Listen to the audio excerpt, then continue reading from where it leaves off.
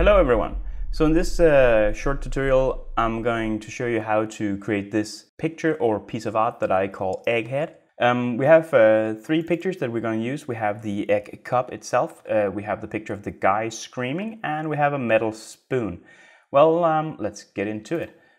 First of all, I'll load in the picture of the egg cup inside of Photoshop. I know that, of course, I need the picture of his face or his head inside of the egg cup here, so I have to extend the picture itself. I can do this in two ways. I can use the shortcut, which is Control or Command Alt C, or I could go to Image, Canvas Size. Both of them will open this dialog here. I know I need a lot more height to this picture, so I'm going to go in here to say height, and I will double the height. I'll set my anchor point to be at the bottom center position, which means that it will extend upwards. I'll just say okay. And here we now have a very high version of the same picture, just extended my canvas. Because this is a PNG image, it has just extended the transparent background for me. Okay, so next up is I'm going to open a copy of the guy here. I'll drag it up into the top bar here. So now it's open as a separate image. I could, of course, have loaded it into my eggcup.png and then just masked out the rest of his body. But here, basically, we just need to cut him out very quickly. So I'll take the lasso tool. I'll do a quick selection around his neck here, cut off his face, and all the way around, like so. I will copy, so Control C. Then I'll go to the eggcup.png and say Control V. I will now scale down this picture because right now it's way too large. By the way, hold down Shift on your keyboard to make sure that it keeps its aspect ratio. I'll put it into place about here where I want it so that it would fit into the egg cup itself. We'll take this layer, we'll say OK to this transform for now. We can always rescale it later. Click OK. I'll drag it below my layer of my egg cup. So first problem is I need to cut out this piece of the egg cup and put it behind the picture of him. Otherwise we won't be able to put it inside of the egg cup itself. So select the layer that is the egg cup, which is here. And for this I will be using the polygonal lasso tool. I will zoom way in here, and it's basically a tool where you just click and you can drag out a selection, you can click again, and you'll have these angular selections. Let's hit escape. So I will click up here. I'll go to the apex of the oval here. I'll click and then just click a couple of times around the edge here. Make sure to make smaller selection rather than large ones. Otherwise we risk this selection being very angular and very choppy. We don't want that. So on the way up here, and then make a large selection around. Okay, so we need to cut this out and put it into its own layer. So we can just right click and we can choose Layer via Cut, which will just cut out the pixels and put it into its own layer, but in the same position as before. So Layer via Cut. We can now take this layer, which is now called layer 2, and move it all the way to the far bottom of our layer stack. Suddenly it's behind him, and we can take his head here, choose the move tool, and we can put him all the way into this egg cup if we wanted to.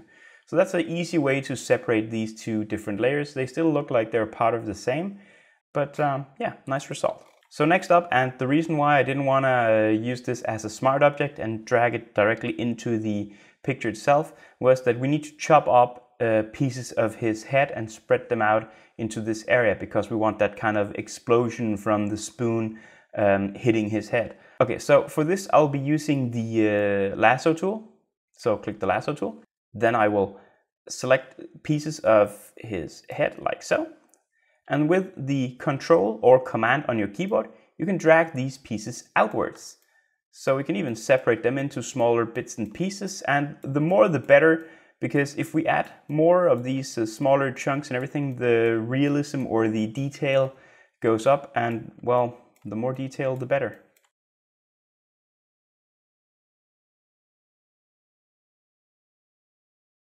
So another thing that you could do is, if we zoom in here and we do kind of a cut into his head, like so, if we cut this piece out, we could actually make it seem like there's a crack into his skull all the way down here, like he has cracked open. We could add another little segment to that as well. Remember, of course, to chop these pieces up that you have out here then. I will very quickly just create an empty layer. I'll put it at the bottom of the layer stack. And I will fill this out with a white color. Of course, make sure to hit Ctrl D to deselect any selection that you might have. Otherwise, you won't be able to paint the background. I'll go back to the layer of him and back to my lasso tool. So for now, I actually think that I have a good enough detail in this picture here. So now we'll try to add the spoon. In this case, we'll add the spoon as a smart layer. So we'll just take the layer of the spoon, drag it directly on top of the open file that we have in Photoshop. So paste, like so. I would like to rotate it a bit and move it into place, probably something like this. Now I will hit the OK up here, and I will move the spoon just below the layer of his head. So now it seems like he has this spoon stuck inside of his head. One of the things that we still need to do is we need to add shading. So shading is shadow areas that would be produced by these layers or these things being on top of each other.